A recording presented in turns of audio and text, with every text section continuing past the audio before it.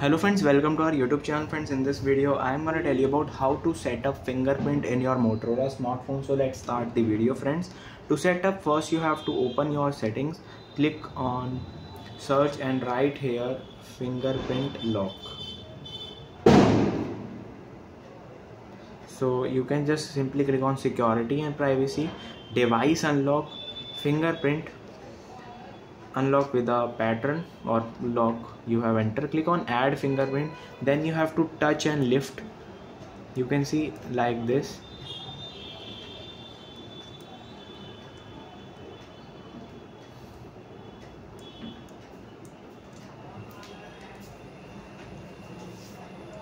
So friends, this is how you can move your finger, and fingerprint is added successfully, as you can see. Now turn off the smartphone and you can see I am just touching it like one time and it will turn on the smartphone. I hope you like this video. If you like this video, then subscribe to our YouTube channel for more helpful tips and tricks video.